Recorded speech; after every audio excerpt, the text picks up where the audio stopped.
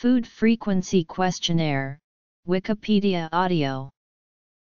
Food Frequency Questionnaire is a questionnaire used to obtain frequency and, in some cases, portion size information about food and beverage consumption over a specified period of time, typically the past month or year.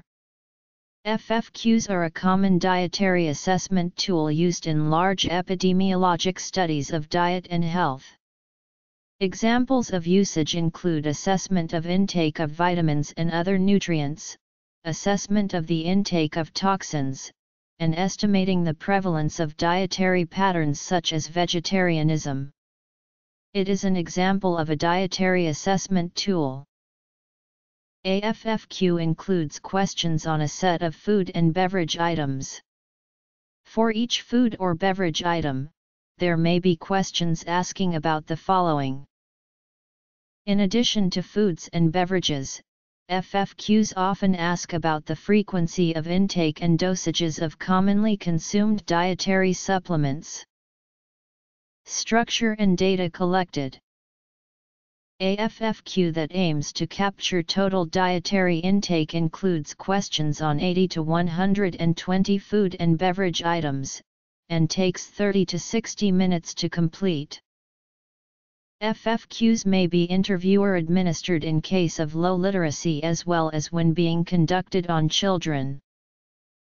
Frequency of consumption, portion size information, which may be framed in terms of portion size for each round of consumption or total portion size.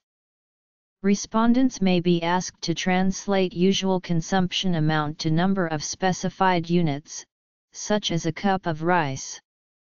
Some questionnaires include portion size images in an attempt to enhance reporting accuracy. Other information, such as frequency of consumption at particular times of the year, or the subtype or brand that people consume.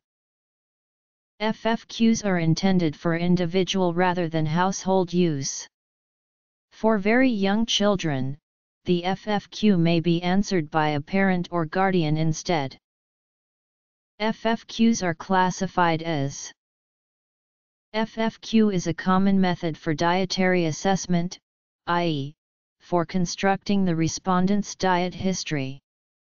Some other methods include FFQs, as well as other retrospective diet assessment methods, have the advantage that they do not directly affect the behavior of the respondent. In contrast, weighted food records may influence the participants' eating behavior. Weighted food records also carry a high respondent burden. One disadvantage of FFQs and other retrospective methods is that they may be less accurate because participants are relying on memory rather than information recorded in real time.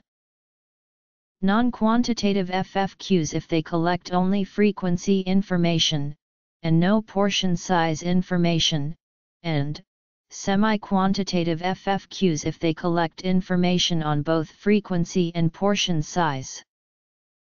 FFQs have the following advantages. FFQs have many disadvantages. 24-hour diet recall. This is a structured interview intended to capture detailed information about all the foods and beverages consumed by the respondent in the last 24 hours. For young children, the parent or guardian may respond on the child's behalf. A variant of this method is the multiple pass recall. Here, after an initial recall, the interviewer goes back to previous questions to clarify further details. Other kinds of diet history interviews, such as narrative diet histories, weighted food diary, the individual records details of food and beverage in the diary at the time of consumption. A variant of this method is estimated food records, where the quantification of food and drink is estimated rather than weighed. Questions. Due to some of the concerns surrounding the validity and reliability of FFQs, research using a FFQ generally also tests the validity of the FFQ. In a typical research design, the FFQ is validated against another dietary assessment technique on a small population. Once validated, the FFQ can be distributed to a wider population with the same characteristics. The need to validate FFQs against diet recalls or other more reliable methods is a recurrent theme in research and guidance on FFQs. Since FFQs list specific food and beverage items, a FFQ designed for and validated against one population is not valid for other populations. Therefore, FFQs must be appropriately modified and revalidated against new populations. A few key challenges include: a number of standard FFQs are available for adults in the United States. There is also research based on FFQs in the United Kingdom, although weighted food records are more common there. FFQs have also been developed in Sweden and other northern and western European countries. There has been some research on FFQs in other regions, such as the Middle East and Mediterranean, Sri Lanka, and Shanghai, China. The list below is drawn from existing lists of food frequency questionnaires. All questionnaires in the list below are validated through multiple research studies. Calculations for nutrient intake can be estimated via computerized software programs that multiply the reported frequency of each food by the amount of nutrient in a serving of that food. Databases commonly used for this purpose are listed below. Note that to estimate total nutrient intake, it is necessary to include dietary supplements in the FFQ and add the nutrient intake from these, particularly when dealing with populations where the consumption of dietary supplements is common. For non-quantitative FFQs, nutrient intake cannot be calculated as accurately, but the FFQ can still be used to get a rough idea of nutrient consumption. A related use of FFQs is to determine how much people consume broad groups of foods. Examples of such food groups are fruits, vegetables, and added sugars. A useful database for this purpose is the USDA's Food Patterns Equivalence Database. Length and administration format. Types of FFQs. In the United States, data from NHANES is used to provide nationwide comparison data. They can better capture consumption of foods consumed occasionally or episodically than the 24-hour diet recall. For instance, if people habitually consume alcohol more on Fridays, then a 24-hour diet recall conducted on Tuesday will underestimate the extent of alcohol consumption, whereas a well-designed FFQ can capture the information. They are easier to administer to literate populations at large scale and also easier to process than diet recalls. Relation with other assessment tools. Similar diet assessment tools. Advantages and disadvantages relative to weighted food records.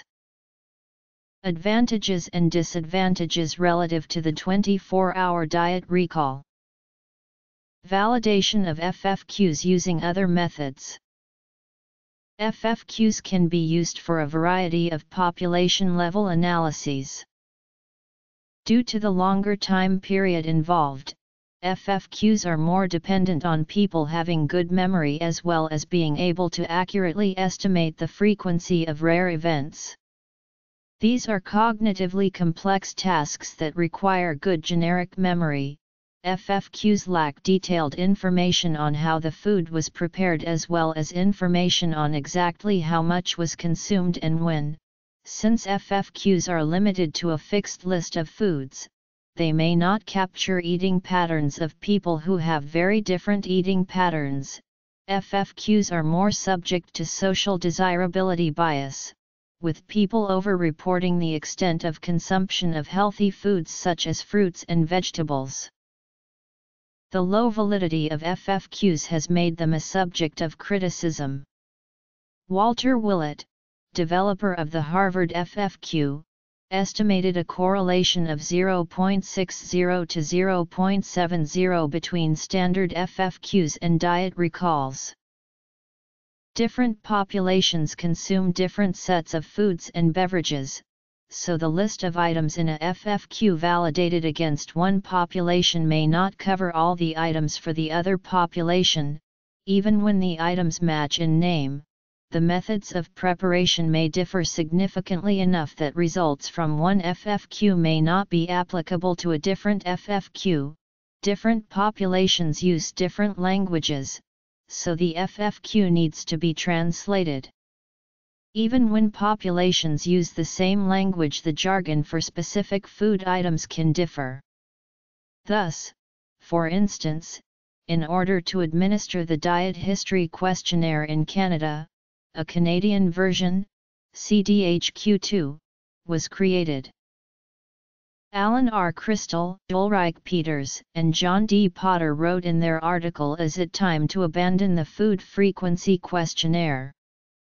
that there was not much scope to learn more from FFQs, and that a more curious and exploratory approach was needed to uncover new insights on diet and its correlation with health status. The United States Department of Agriculture Food and Nutrient Database for Dietary Studies, which in turn is based on the USDA National Nutrient Database. To incorporate the effect of dietary supplements, the USDA Dietary Supplement Integrated Database can be used. The University of Minnesota Nutrition Coordinating Center's Food and Nutrient Database. Food frequency questionnaires in use. The National Cancer Institute has argued that through careful bias correction, some of the limitations of FFQs can be overcome, and they can be very useful. Specificity to populations. Estimation of total consumption of specific foods, food groups, and nutrients in a population. Estimation of the correlation between patterns of food consumption and other non-diet variables, such as health status or specific medical conditions. Estimation of the effectiveness of interventions to change diet.